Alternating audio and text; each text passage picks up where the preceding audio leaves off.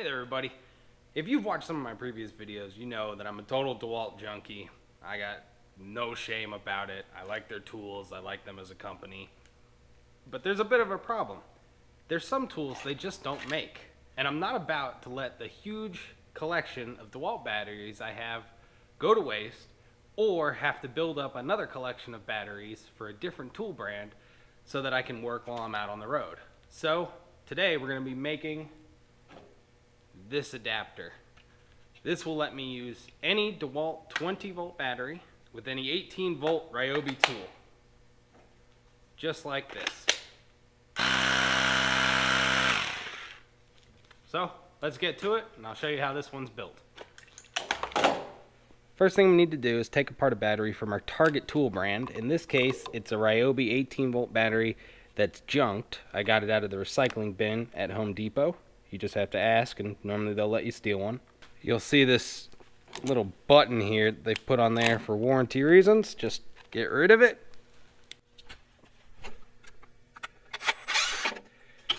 And now open up your battery. There you go. Now we have the cells that are inside the Ryobi battery, and we need to just get rid of all of that. They're just in with some adhesive. And now we need to remove the cells from the battery. So in order to do that, you'll see a couple very small wires in there, and you just cut those off the Ryobi board. Now what we have are red and black, and that's positive negative, and this blue wire which connects on the board to a resistor that's grounded, I believe, and that resistor allows the charger to know what kind of battery this is. We don't care about that, so we're just going to tuck that wire out of the way. Now we have the DeWalt 20 volt to 18 volt adapter, and we're going to use this to interface with our batteries. This is a knockoff one because I want to see if this works. In this example, I used an actual genuine DeWalt one. They appear pretty similar, so we'll see how that works.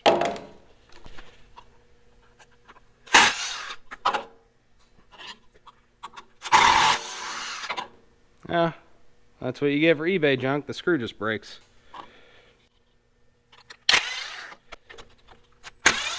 Alright. And they've hidden a screw right there. And there's one on this side too. Ugh. Alright, so I've got the screws out of this now, and it should come apart. There we go. Comes loose. There we go. So the way these adapters work is that connector connects to the battery, and then you have this board in here with some logic on it. And this board's job is to monitor the battery so you don't run it too low, get it too hot, any of that. And this is the piece that we really need to make the whole adapter work. So there's a screw right here on this little knockoff. I don't know if it's on the original. I'm going to take that out, and this whole piece falls through. We don't need this top part, so save it for some other project. Now what you have here is the standard 18 volt connector with positive negative, and we're going to check the polarity there. And this is it. You could also do this with a broken drill or any other tool. Every DeWalt tool is going to have this sort of board in the bottom of it. This is obviously a knockoff, but they all have a board just like this in the bottom of them. You could use any broken tool. I didn't have a broken tool, so I bought the adapter. So after an exhaustive 30-second search of my shop, I can't find one of my multimeters. So I've grabbed a piece of 12 volt LED strip lighting, and we're going to test it this way. Okay, so the front is positive, and just to confirm, we'll plug it in backwards. No light. That tells us the front wire here is the positive wire, and that's also the wire that's insulated right there. So now we'll take this off the battery so it's not super scary. There we go. So the whole goal here is to mate the two of these together like that, so that the 18 volts that this board's putting out, because it's expecting just to go to a DeWalt tool that wants 18 volts, is instead going to a Ryobi tool that wants 18 volts. And the whole reason that we can do this is that when DeWalt switched over to 20 volts from their 18 volt line, the tool, okay, for a lithium ion battery, you need some logic to protect the battery from getting blown up or burned out or killed or whatever you want to call it by you running it too low or charging it too high. In DeWalt tools, they've put that logic in this board right here. So every tool has the logic in it, and the batteries don't. And the idea behind that is that you're going to own more batteries than tools, so it makes the batteries cheaper to make. You know, that extra dollar or whatever it is in the cost of the tool instead of in the cost of the battery. Now Ryobi, when they switched over to lithium ion, kept the same form factor. So you can take old nickel cadmium cells or batteries and put them in the exact same tools as lithium ion tools. So this same logic has to be in the battery. So when we take this out and use this logic, we're still protecting the cell, but the tool itself doesn't have a way to talk to the battery in these older tools and say, hey, are you a real Ryobi battery? So it just works.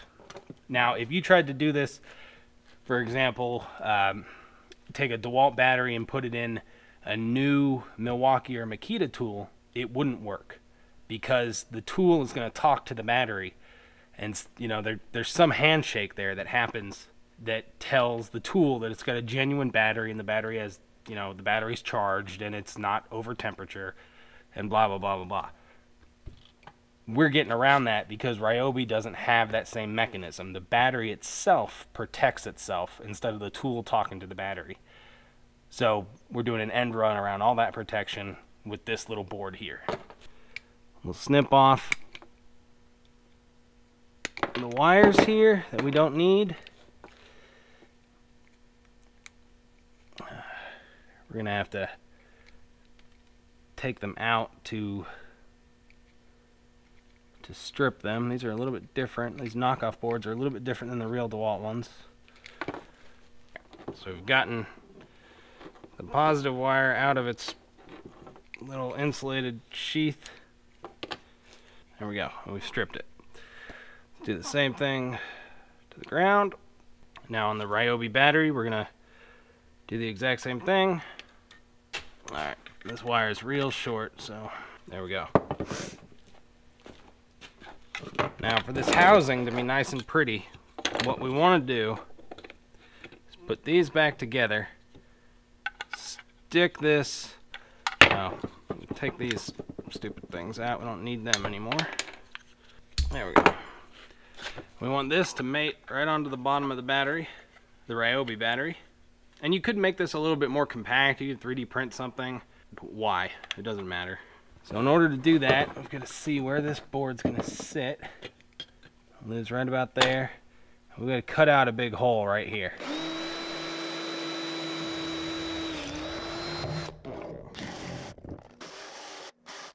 Don't cut past these little nubs right here. So those are what hold on the springs that let this plug into a tool. Okay, so you put the adapter up through here like it's going to be in real life. And we look at whether or not these wires are long enough. And they are, but that would be just a miserable job to try and get that soldered together. Make that opening a little bit bigger. Oh my god, this isn't on. No! Yeah. And we need to connect black to black, red to red right here. That's going to be a heck of a job to try and do at this angle. So what I'm going to do is make this hole big enough that I can slot this piece down through it after everything gets soldered together. So that just means making it just a little bit wider right there. We'll jump over to the die grinder for that.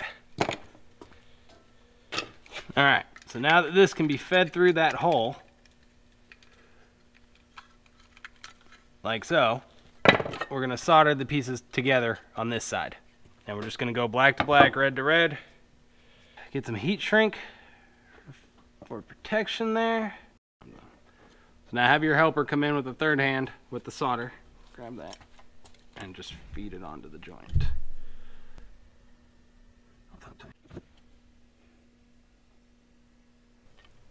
Okay, well that looks kind of like crap, but it will get the job done. Put the heat shrink on there. Shrink the heat shrink with a couple light passes of a torch.